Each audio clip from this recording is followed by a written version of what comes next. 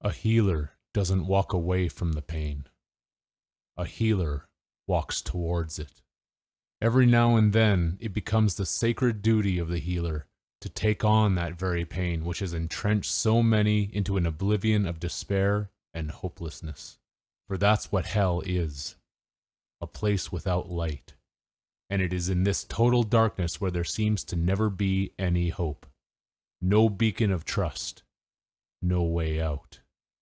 Far too many are fooled by the artificial lights presented to them as the truth, and the trust that has been put into the artificial has been a terrible misguidance, which brings forth many unforeseeable consequences. This realm and its ruler doesn't care one whit about any projected desires of what any individual believes this reality to be all about. When the rancher comes to collect their cattle, that rancher isn't concerned in the slightest about how the cows feel about their inevitable fate.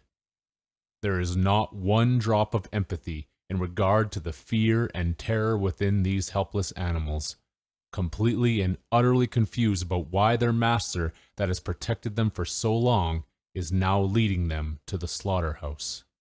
That's the cold reality. The one that lords over us all is just as ruthless and completely indifferent towards everyone, despite any false presentation to the contrary. Does one have the courage to face the truth like a warrior, no matter how harsh it is? For the truth is neutral. It has no bias or agenda. For if it had a bias, it would not be the truth, for then it would be divided, and a divided truth is no truth at all. It is then no better than a lie.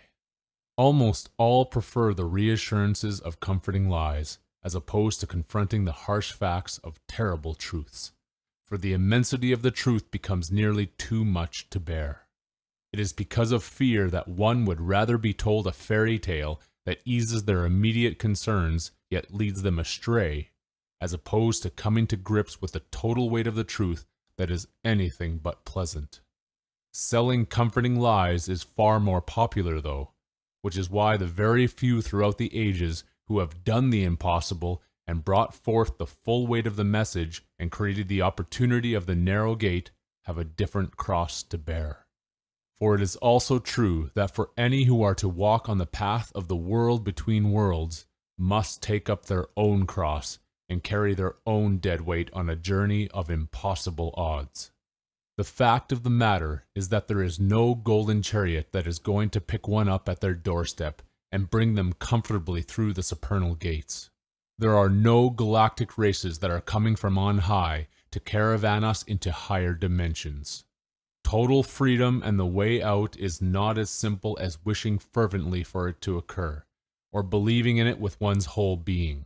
And if salvation was already accomplished, there would be no one continuously seeking it. This is, quite unfortunately, not the reality. Only the most blind do not see how incredibly wrong everything is in this realm.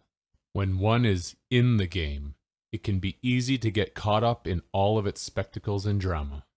When one is out of the game, there is a very dark, harsh, and cold reality to be dealt with. The one side is never able to see the other side. One eye always remains closed. There is no guaranteed salvation through sheer belief in an idea, but there is something that is called hope, and it is this hope that creates an impossible opportunity, an opportunity that is fraught with difficulty, in which there are no guarantees and by rights should be completely impossible. This is why it was said that one must believe that the impossible is possible. One must believe because there is no other choice. But it is not just hope that one can hold on to that makes freedom possible. Every individual that would be free of this realm must take hold of this opportunity and put the entirety of their efforts into actually walking the pathway that has been made possible. The magnitude of effort that has brought forth this opportunity is incalculable. The amount of casualties that have helped bring forth this chance, enormous. To get to heaven, one must go through hell.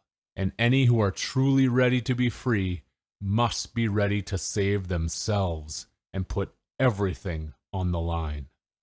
Walking through hell doesn't simultaneously mean staying in the comforts of one's dwelling. What is not obvious at this moment is going to become blatantly obvious to everyone in the not-too-distant future. This is not a metaphor. Thus, it has been declared. It is this heart's true coronation. The sun is coming out of the chambers of death to rise from the ashes, to overcome the impossible and bring forth the path that leads to life everlasting. For what has been seeded into death shall return to death, but what has been seeded into the eternal shall live forever. This entire realm is a death ride, and there is an enormous hidden ticket price to be paid when one is on it. It has been correct to call this the price of sin. Death has reduced God's Son to ashes, to wear an ashtray that perpetually turns into a pile of dust. Ashes to ashes, dust to dust. Every heart has been reduced to this, wearing the devil's suit which constantly accumulates a lot of debt. It becomes a very steep price to pay. Everyone who would walk this narrow opportunity must indeed pay a very high price, and the one who creates the door must pay a much higher price than those who are brought through it, to pay through a world of pain, to settle the bill. This is why at this point on the true coronation, this heart has been on his cakewalk appropriately enough. It is a cakewalk because everything is still quite easy at this moment. But in less than 2 years, this heart will be embarking on the actual desert walk, from cakewalk to just deserts. Kicked out into the cold entirely, to walk a journey that will last several years, the commencement of which is to face the father of lies himself, and thus inevitably have it cross out the fiction and lie of its own abhorrent and erroneous design of death. When the unexpected happens, it doesn't matter how prepared or unprepared we are for its circumstances. It doesn't matter if we are ready for it all to happen, for that is what inevitability is all about. That is what death is all about. It is the end of the road, so to speak, and whether anyone wants to face up to it, the fact is that the party is over. A denial in the inevitable doesn't do a single thing to change the circumstances. It occurs regardless of one's petty desires or wishes to the contrary.